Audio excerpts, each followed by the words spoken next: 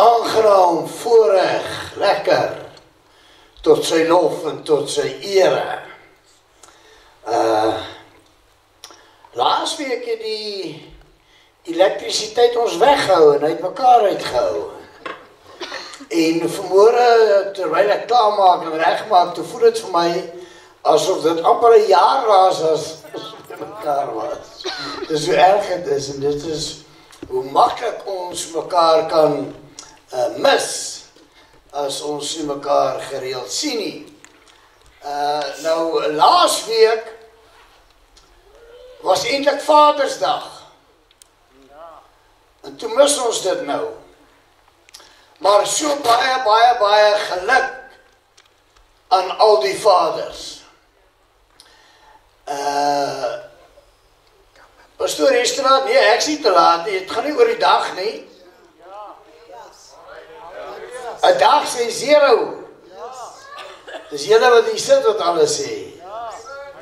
Baie geluk aan al die vaders. En van my kant af, nou oorspronklik is ek 'n ambagsman, boilermaker. Ek kom van konstruksie af en op heavy Vicor Doorbyle Heavy Engineering my apprenticeship gedoen. So ek ken plating, ek ken developing, ek ken caulking, ek ken riveting. Omaat gaan nou weet waarvan ek praat. Die ander dink ek vloek hulle nou. Maar ek dink elke dag hoe omstandighede net nie verander het nie. En ook in besonder dan die Suid-Afrikaanse omstandigheid. Daarom wil ek groot respek betoon aan al die paas, wat onder al hierdie moeilike omstandighede moet werk en moet aangaan. En met respek teenoor al die mamas wat werk, ek dink as u vir 'n dag saam met die paas werk toe moet gaan u hulle totaal anders behandel van daar af. Totaal ander liefde en omgee gee, om te sien die omstandighede en te hoor wat maak hulle deur en wat gaan hulle deur. Papas, so baie dankie vir julle vashou, so baie dankie vir julle aanhou, so dankie vir julle moed hou, en dan so baie dankie as julle by die huis kom, is daar nog 'n glimlag op die gesigte. Mag julle geseënd wees, ons waardeer julle, en laat dan my nie toe om daarom baie mooi, vreeslik dankie te sê vir laas Sondag se groot bederf wat julle vir my gebring het. Jene, baie dankie, julle het vir my vir meer as 1 winter voorsien. So baie dankie, ek waardeer dit opreg, en mag 'n dubbele mate oor julle elkeen kom. Ontvang het tot sy lof en tot sy eer. Maar vanmôre, wat 'n voorreg om 'n Vader in die hemel te mag hê. En daarom gaan ek vanmôre oor hom praat. En 'n bietjie aandag aan hom gee, en besef ek vanmôre teenoor wat ek mee hier begin, is dalk net so om aan die deur se handvatsel te vat en net so klein bietjie oop te maak. En ek dink ek gaan dit self agterkom as ons begin praat. Soos tyd leer en dalk ons dit verder vat by bergpredikasie sondaande, terloops is nou skoolvakansie. En ek was nog gisterand eers herinner as die vanaand bergpredikasie en ek was nog al reg vir vanaand. Maar in elk geval, so ons gaan eers anders die skole weer begin daarmee. Maar dan ons dalk verder hierdie saak daar vat. Daarom gaan ek nou vanmôre vir u lees, wel uit Matteus 6. Eers wil ek maar net van die 9de vers aflees, maar ek dink tog, toe ek nou die hele skrif lees, hoe mooi die goed saamwerk, gaan ek maar vir u al die versies lees. So kom ons lees saam en ons geniet dit saam. Dis Jesus Christus, Yahweh self, wat hier praat, hy self deel met hulle. Matteus het dit net neergepen, maar is die seun van God wat self hier praat.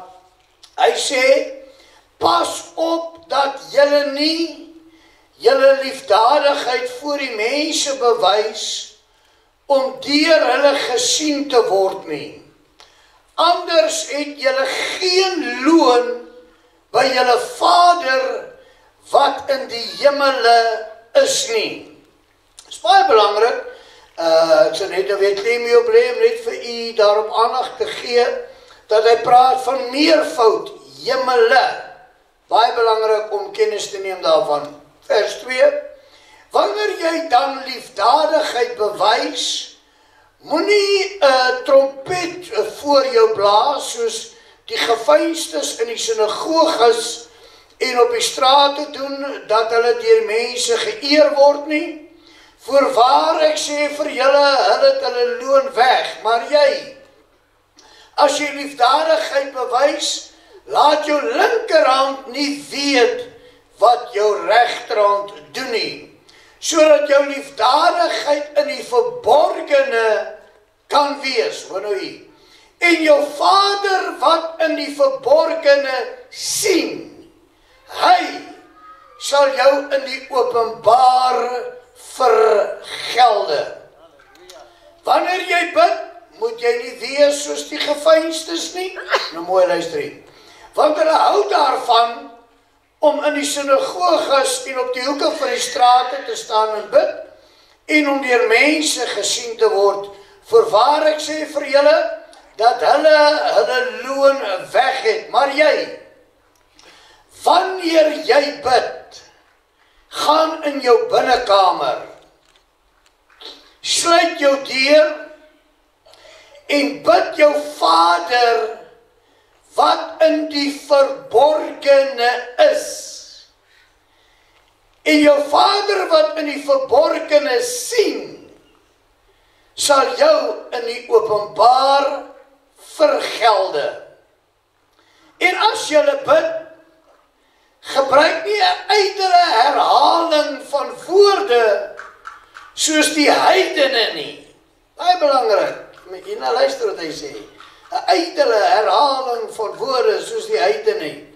Want hulle dink dat hulle deur al baie woorde verhoor sal word.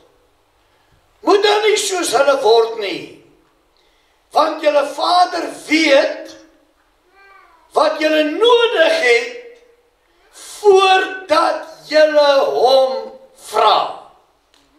Voor het verder lees. Dit is uiters belangrik om kennis te neem dat het gaan nie oor 'n klomp herhaling van woorde nie.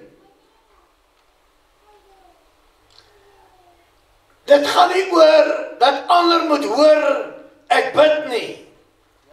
Maar hoor mooi, hy sê julle Vader weet wat julle nodig het voordat julle hom vra. Dit beteken, jy moet mooi luister, dit gaan nie oor 'n gebed nie.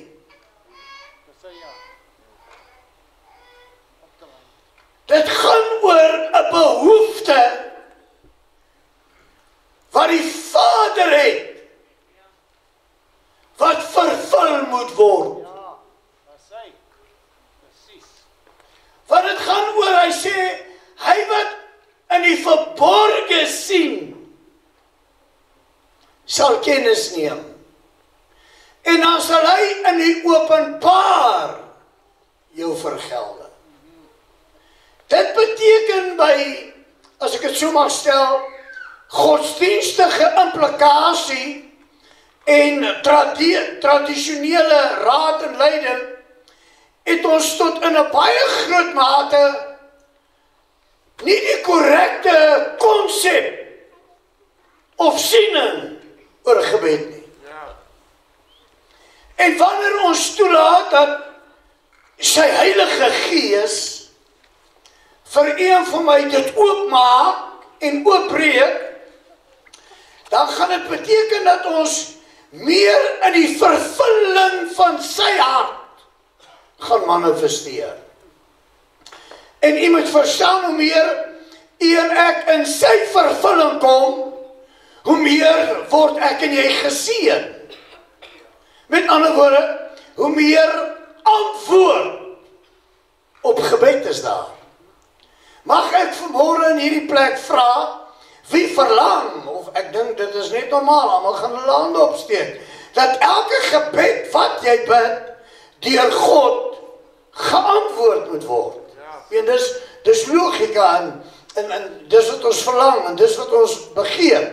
Maar kommerwekkend is hier 'n vraag, hoekom word baie van ons gebede nie geantwoord nie? Daar moet rede wees, iets moet nie reg wees nie. Maar nou kom Yahweh Jesus Christus, en hy gee nou 'n voorbeeld. En hoor nou wat sê hy.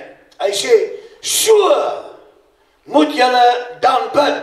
Nou begin hy.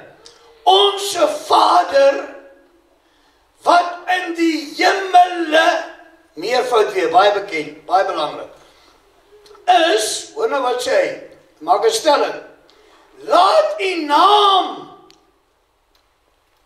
geheilig word. Met ander woorde, in die hemele meervoud, op meer as een plek, meer as een realm, laat u naam, wat ook al u naam in die verskillende realms of hemele is. Maar laat dit geheilig word. Met ander woorde, laat hierdie naam uitstaan. Een kan wees bo alle ander name. Geheilig word. Hoor nou mooi vers 10. Dan sê hy, laat u koninkryk kom. Met ander woorde, dit wat u beplan het, dit wat uwe is, dit wat in u is, laat dit manifesteer. As jy, laat u wil geskied. Met ander woorde, tot vervulling kom, laat dit bereik word. Soos, hoor nou mooi, soos in die hemel, net so ook op die aarde. Laat ek net gou hier iets sê.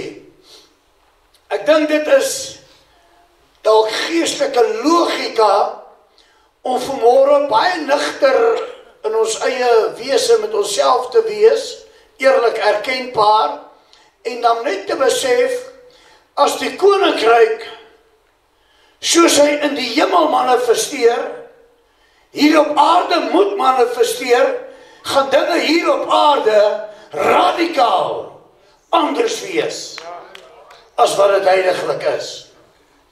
Dit beteken dan by geestelike, praktiese implikasie, dat daar nie reg gebid word nie. Dit beteken, dat daar is 'n geestelike aksie, wat nog onvervuld is, of wat nog nie korrek is nie. Nou wanneer ons hierna hierdie skrifverse luister, dan kom ons agter hoeveel gebrek daar wel is. Soos in die hemel, net so ook op die aarde. Ek net nog een ding sê en dan sal ek verder lees. Ek wil jy moet vanmôre snap, hoor net hierdie ding, vat hierdie ding wat ek nou vir jou sê. In die hemel is ons Vader. En hoor nou mooi, ons Vader het 'n radikale, bonatuurlike plan en wil en begeerte met elkeen van ons wat hier sit.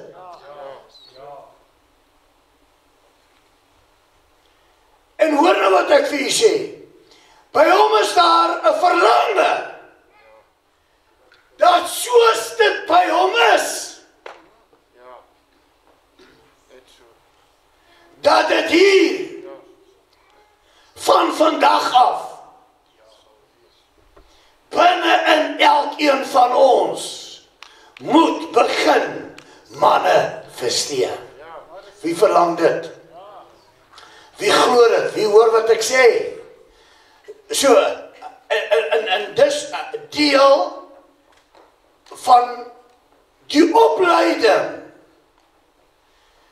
Wat julle doen, wanneer julle met julle Vader praat, moet julle dit op hierdie manier doen,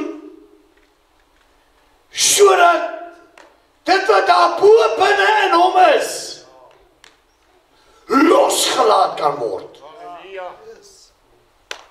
Wie verlang vanmôre, as jy na hom toe nader, en dan ervaar jy, hy maak los, en hy maak vry, en hier manifesteer, wat hy in die hemel verlang. Kom ek vereenvoudig dit. Hier's vaders wat hier sit, en dit is nou nie, ek sou nie kritiserend nie, ek gaan dit net probeer so. Hier's vaders wat seuns het. En hierdie vaders het sekere verlangens vir daai seuns. En hierdie vaders, en baie van hierdie vaders, sal hulle bloed gee, sodat die verlangens, die begeertes wat hulle het, sal manifesteer en kan 'n werklikheid word. So reg. En ek glo dat as u wat vaders is, die alleen vermoë besit het om dit te laat seëvier, sou u verseker dit al gelaat seëvier het. Maar so is u Vader in die hemel. En hier sê sy eie seun, hier is 'n manier, en as julle hierdie manier reg doen, gee julle Vader in die hemel mag, gesag en 'n vrymoedigheid om in julle te doen wat hy graag in julle en deur julle wil doen en wil sien hoe werk dit in julle en deur julle. Mag ek vra, wie verlang dit? Wie begeer dit?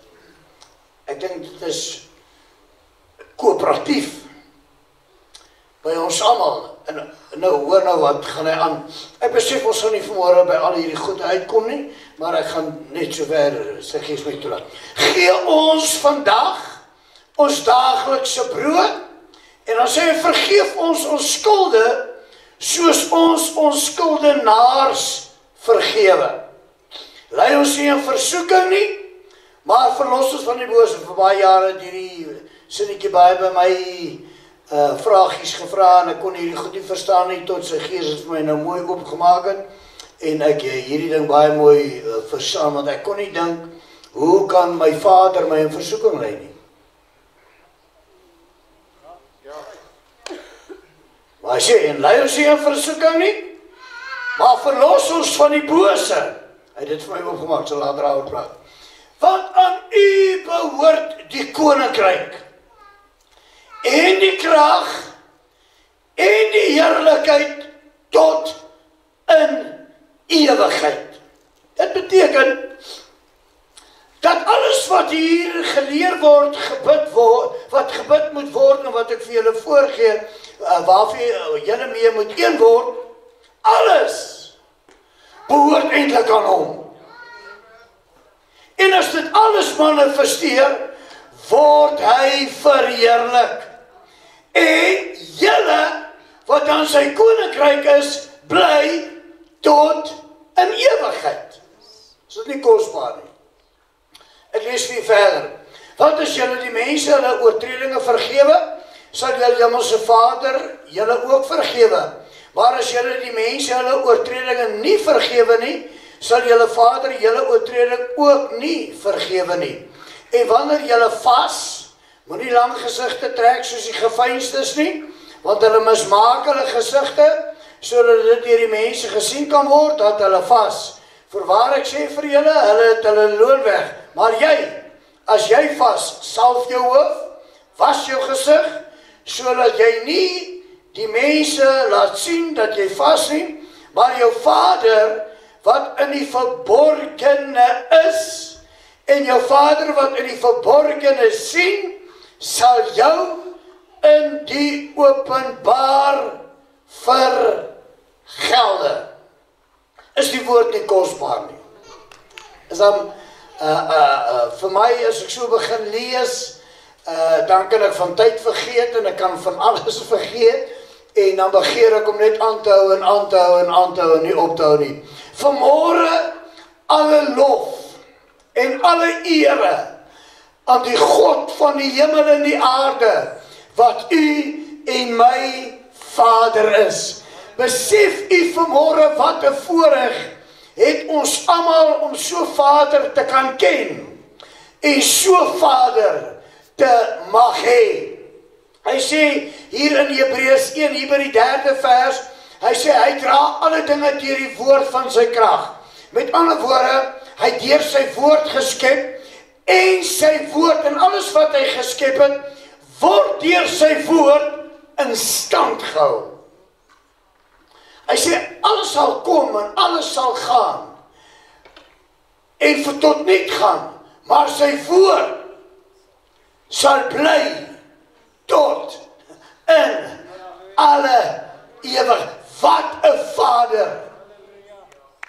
Wat 'n voorreg om vanmôre so Vader in verhouding mee te kan staan, en om te kan ken, en wat 'n voorreg om vanmôre te kan besef, hy het nie net alles geskep, hy sien net, hy weet nie net alles, en hy ken nie net alles nie, maar hy is ook bonatuurlik alleen in beheer van alles. Laat my toe om vir u te sê, as hy nog nie gepraat het nie, het niemand nog gepraat nie. As hy nog nie iets gesê het nie, het niemand nog iets gesê nie. Sy woord is ja, en sy woord is amen. Sy woord is absoluut, en is totaal, geheel en al, die alleenige gesag. Wat my aan betref, wat sy woord aan betref, wat die hemel aan betref, gaan dit alles alleen oor die Vader. Oor die Vader, wat in die hemel is. Reg deur die woord, word hy geërken, word hy geëer, word hy geaanbid, en kom alle lof, kom alle dank, kom alle ere, heel eerste na hom toe. En hier kom sy seun, en hy kom gee vir u en vir my voorbeeld, en kom vir my en vir u leer, en u moet nou mooi luister wat ek sê, sodat daar met hom een kan word. Hy sê, voordat julle nog vra, weet hy wat julle nodig het. En wanneer ons na sy seun kyk, en sy 3,5 jaar op hierdie planeet, en ons kyk na sy bediening wat hy gehad het, sê sy seun, ek het niks gedoen, as ek nie eers gesien het, my Vader doen dit nie. Met ander woorde, hy het niemand wat lam was gesond gemaak, wat blind was siende laat sien, as hy dit nie by die Vader gesien het nie. Dit beteken, dat hy in totale kontak, hoor jy wat ek sê, in totale kontak met die Vader was, met ander woorde, soos dit in die hemel gebeur, het dit dan net so ook op die aarde deur hom gebeur. En nou gee hy vir my en vir u 'n voorbeeld, en met hierdie voorbeeld kom ons dit duidelik agter, is dit sy hart, sodat u en ek ook in so 'n verhouding mag inbeweeg. Sodat deur my gemeenskap met hom, ook wat in die hemel is, ook hier, mag, kan en sal gebeur. U moet mooi luister. Hy sê hier in Jakobus 4, die 3de vers, hoor wat sê die 3de vers. Hy sê, julle bid en julle ontvang nie, omdat julle verkeerd bid. Sê daai vers. En nou kom hy, en hy wil u en my deel maak, hy wil u en my tot besef bring, dat as julle hierdie ding kan reg doen, en as julle hierdie ding kan reg praat, en reg in ervaring en regte verhouding staan, kan alles gebeur wat julle vra. Soos dit in die hemel is, net so kan dit ook met julle dan op die aarde wees. En nou begin hy, en hy begin deur te sê, Onse Vader, wat in die hemele is. Jy moet besef, hy is die skepper van alles. Met ander woorde, die Bybel praat vinnig van 3 hemele, daar is meer, maar maak ons gou bekend van 3, en hy sê, Vader wat in die hemele is, ek wil jy moet besef dat hy het dit geskep. Hy is in beheer daarvan, en in 'n sekere sin, het hy die alleen reg daartoe. Of het hy eintlik die alleenige toegang daartoe.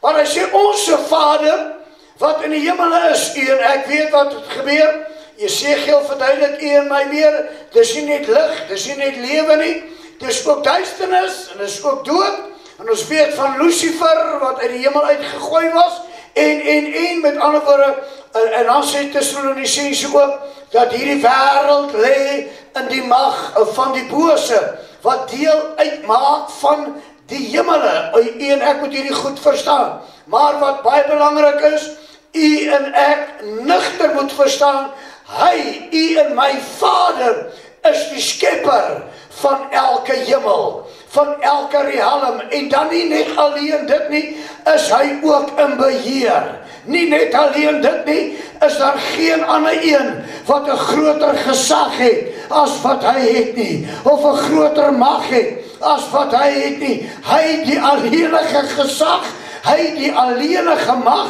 en hy is totaal van alles in beheer. Baie belangrik, dat u en ek dus moet besef, hy, die Vader, en ek wil jy moet mooi luister, terwyl u en ek dan besef, ongeag watter hemel,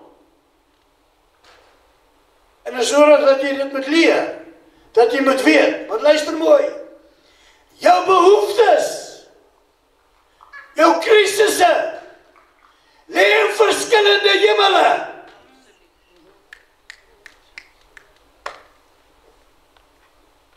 Jy is gees, jy het siel, en jy bly in 'n liggaam. Net dit beteken, daar is 3 vlakke van verskillende behoeftes wat jy mag hê. En al 3 kom uit elkeen sy eie bron.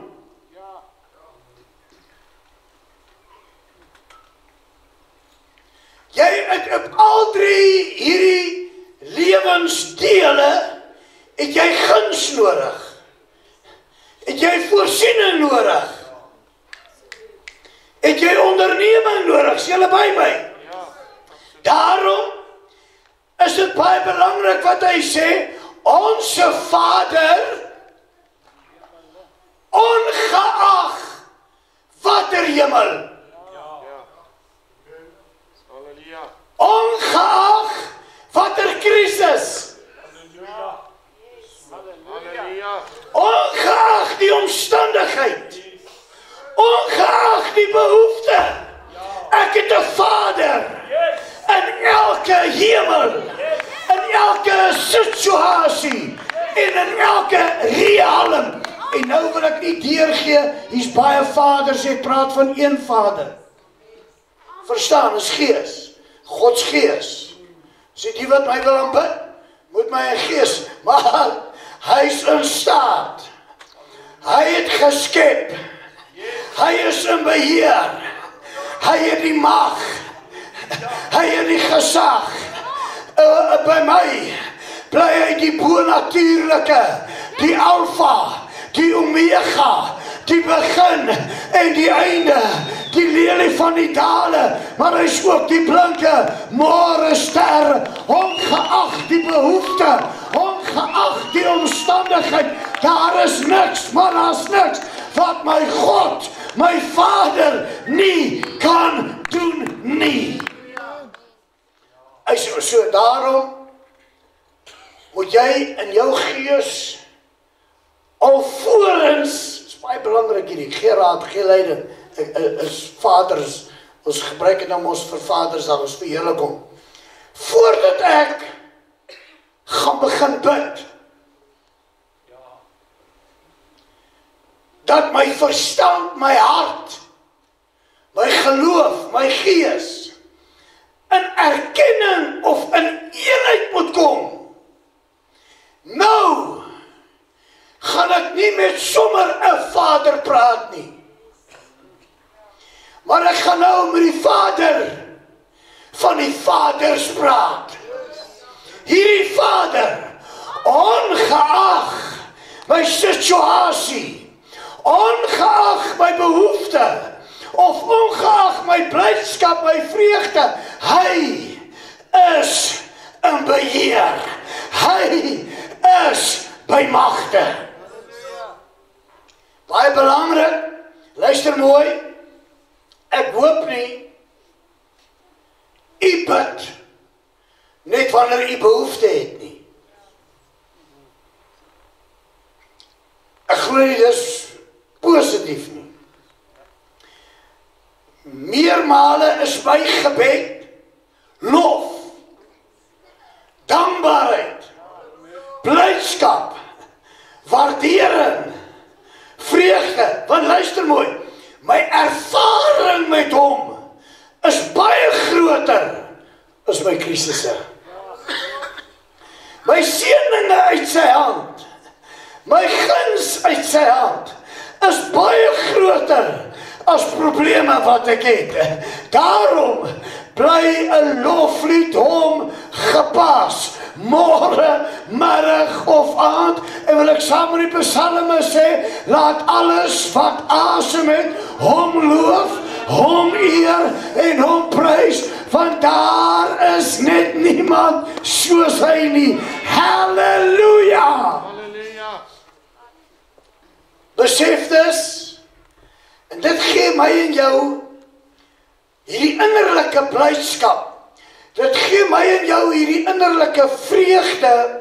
Dit gee my en jou hierdie innerlike vrymoedigheid. Ek kan nou in my binnekamer gaan. En ek kan in 'n terrein, as ek dit so mag noem, of realm, of hemel, kan ek ingaan met die oortuiging, ek het 'n Vader wat by magte is. Ek het 'n Vader wat in staat is. Ek het 'n Vader wat homself 'n begeerte het, wat vir my wil gee. Alles, luister nou mooi, wat ek in hom vra. So belangrik is, dat ek moet verstaan, ongeag die hemele, ongeag die realm, ongeag die toestand, ongeag die probleem. Vandag kry ek antwoord. Vandag word daar vir my voorsien.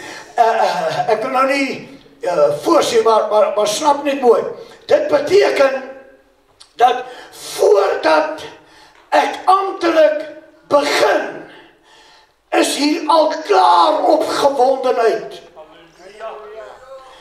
Is hier al klaar 'n sekerheid. Yahweh, Jesus, gee hierdie opdrag, en is nou baie belangrik, hoor mooi wat ek vir julle sê. Is baie belangrik, daar is verskil tussen 'n opdrag gee en die opdrag uitvoer. As radikale verskil. Daar's nog ook groot verskil in opdrag wat geontvang is, net oor te dra, teenoor uitvoer. Opdrag oordra, bly nog net 'n onvervulde opdrag.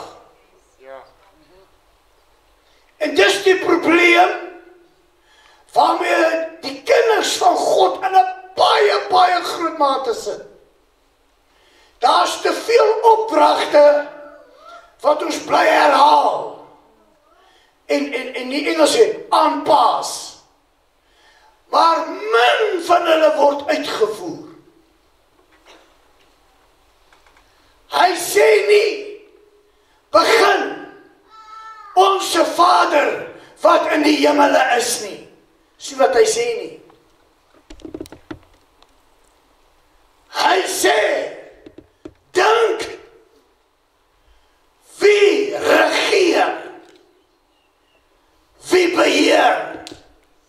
Dink die verskillende situasies, krisisse, probleme, waarin jy is en waarom kom jy, en weet dat daar is 'n riekalm, waarin hy is, waarin hy regeer, en luister nou mooi, op grond daarvan, gaan die Heilige Gees jou en my 'n oortuiging gee, hoe om hom aan te spreek.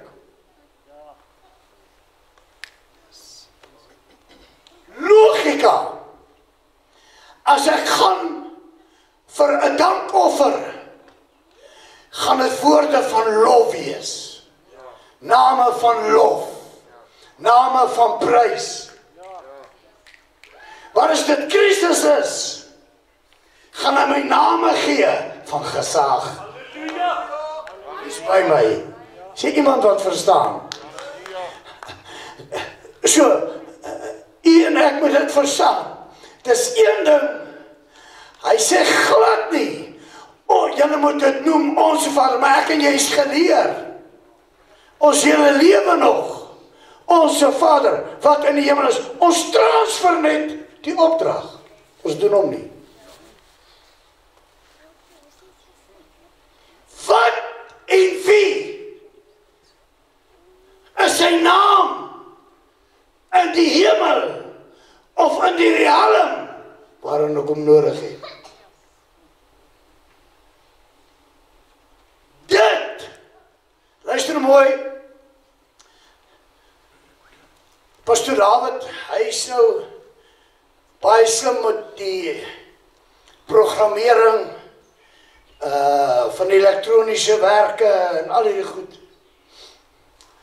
En as ek nou krisis het oor ook so soortgelyke ding, dan nader ek hom as jou elektroniese boffin.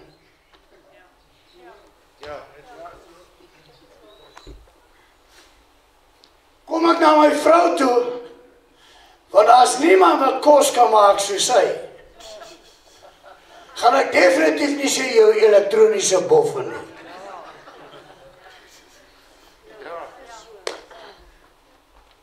Ek kry 'n Heilige Gees inspraak. Vanweë my verhouding praat die Gees met my en sê die Gees vir my op watter vlak en op watter naam en op watter titel en op watter heerlikheid en op watter heiligheid. Sê iemand wat hoor, kan ek noem, kan ek sê. Hy sê, met ander woorde, hy sê nie, julle moet agter my aan sê ons Vader wat in die hemel is. Hy sê nee, kyk op watter hemel, Want hy is die Vader van jemmele. Met ander woorde, kyk en kom agter, waarin het jy hom nodig? En as sy gees jou dan bevrug, want luister mooi, die gees in die woord, tree vir my en jou in, met 'n onuitspreeklike sig. Waarom? Sodat ek en jy in opregtheid en heiligheid by die Vader mag uitkom.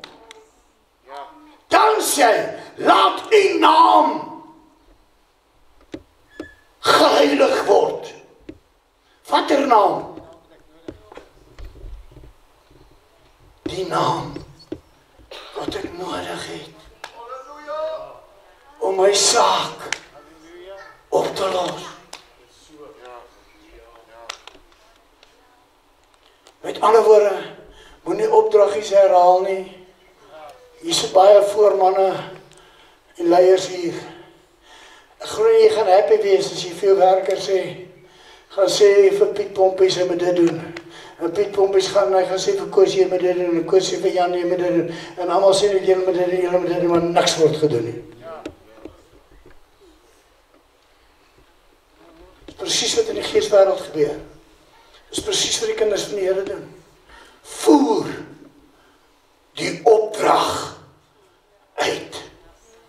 Hy is nie die opdrag nie, hy is die vervulling van die opdrag. Daarom sê julle bid en julle ontvang nie, omdat julle verkeerd bid. Ek kry deur die Gees vanweë my toenadering, vanweë my geloof, vanweë my gemeenskap, vanweë my liefdeservaring met hom en my behoefte maak die Heilige Gees aan my oop, maak die Heilige Gees aan my bekend. Dis wie hy is vir hierdie probleem.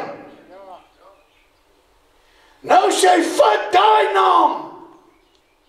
Wat beteken naam? Gesag, autoriteit, beheer, karakter.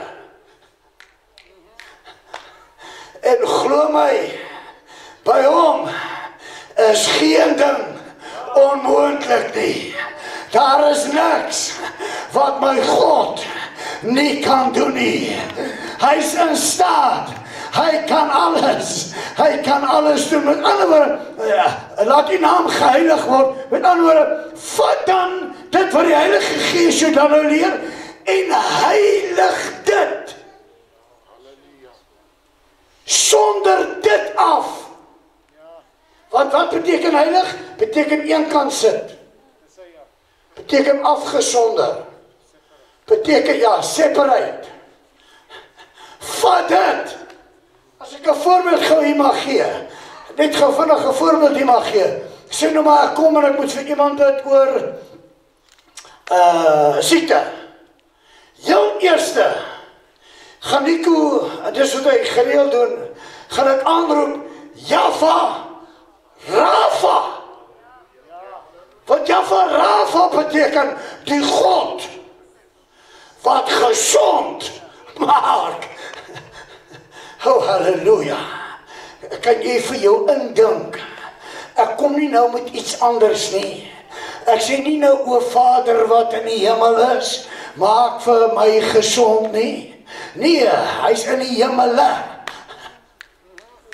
Waarvan ek sê, o, Java, Rafa, luister mooi, ek wil nie met dit verstaan. Dit wat jy sy naam vat, en hoe jy sy naam heilig word, dit sê, wat is jou geloof? Die naam wat jy hom noem, sê jou geloof. En hy word net behaag deur geloof.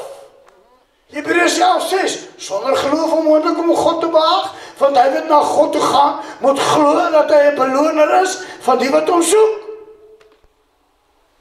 Met ander woorde, die geloof wat ek loslaat, trek God se aandag. En die oomblik as God se aandag deur geloof getrek word, kan ek jou garantie, sal dit so wees. Laat u naam geheilig word.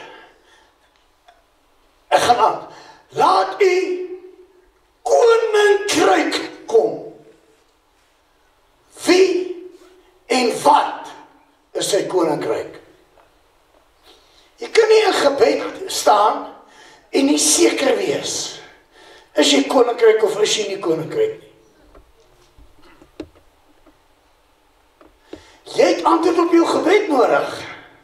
En as jy onseker is, as jy koninkryk is of nie koninkryk is nie, kan dit, jy gaan nie antwoord op jou gebed kry nie.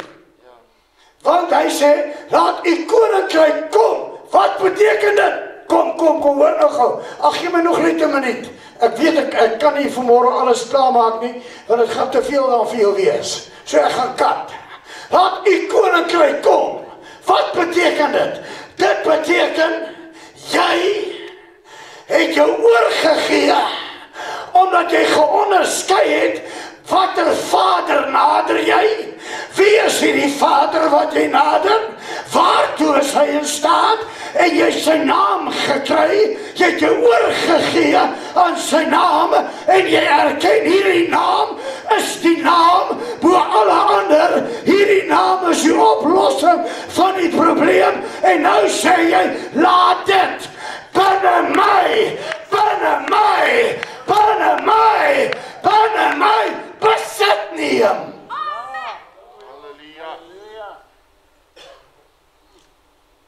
Met ander woorde, ek moet net vir u dit sê, want nie dit te ligtelik opvat nie, uit die mond van die sygeling. God praat met meer van julle as wat julle dink. En dit hang af wat sy gesindheid openbaar jy nou. Dit hang af hoe ernstig snap jy in die gees, wat is besig om te gebeur. Wanneer ek een geword het met wat die hemel my behoefte is en die Vader daarvan, en ek het een geword met die naam van hom om die behoefte te vervul. Laat u koninkryk kom, dan moet ek met ander woorde daartoe oorgee, sodat dit van my besit kan neem. Wat beteken dit? Die gebed geantwoord kan word. As jy nie oorgee nie, kan die koninkryk nie kom nie. As die koninkryk nie kom nie, beteken dit die gebed is nie geantwoord nie. Maar as die koninkryk gekom het, beteken dit my siel, my gees en my liggaam het geontvang. En hier is 'n sekerheid wat sê, ek gee nie om wat sê 'n ondersoek,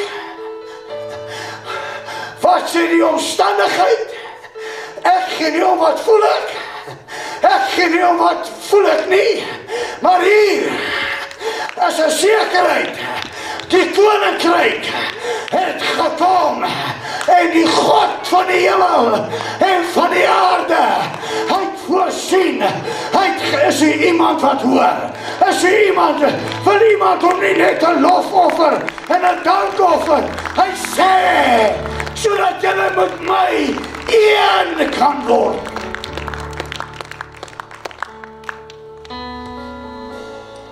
Dat die koninkryk kom. En ek voel ek die gees stop my nou hier.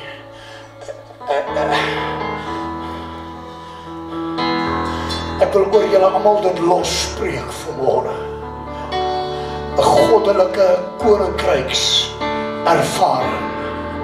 Dit wat jou gees nog nooit gebeleef het nie. Dat God se Heilige Gees dit oor jou losmaak.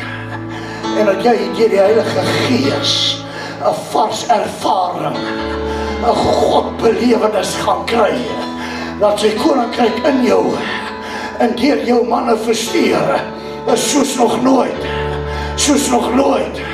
Ek sê soos nog nooit tevore, sodat jou siel, sodat jou gees, sodat jou liggaam sal smaak en sien, God is goed, God is werklikheid, God is Alfa, God is Omega, God is begin, hy is einde, en van vandag af is hy die antwoorder van jou gebede.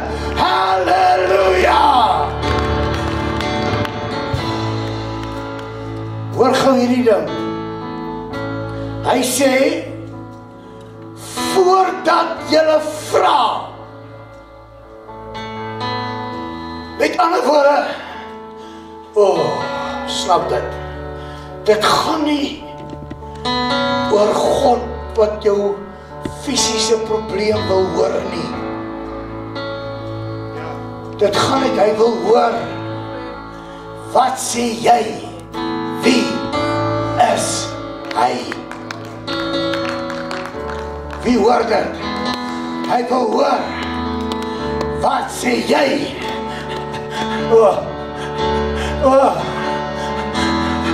Wonderbare raadsman, sterke God, ewige Vader, heilige vredevors, die God by wie alle dinge moontlik is. As hy hoor en jy heilig sy naam en jy gee oor vir koninkryk, dan sê die 4de een, laat u wil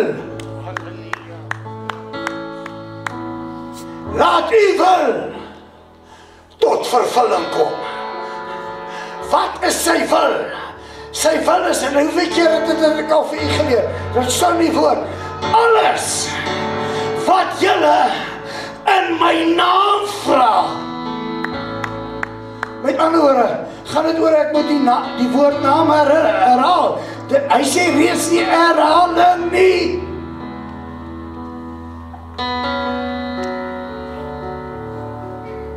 Het gaan nie oor die herhaling nie. Ek kan nie die opdrag oordra nie. Doen hom. Wat doen ek? Die voorbeeld wat ek gee. Java, Rafa. Of Java, Jaira. Die God wat voorsien. Ek noem vir jou nou Hebreëse name. Jy hoef nie dit te doen. Afrikaans, Nico is Afrikaans. My God van voorsiening. My God van onderneming. Luister mooi, hy red nie net nie. Hy verlos ook. Luister mooi, hy verlos nie net nie. Hy genees ook. Hy genees nie net nie. Hy voorsien ook. As iemand wat het hoor, as iemand wat hom lof en het prys en het dank, hom en hom alleen, wie verlang vanmorgen, laat u wil, laat u wil, laat u wil, laat u wil, van my geset neer, terwyl u staan. Die wat voor u wil saamstaan mag. Vader,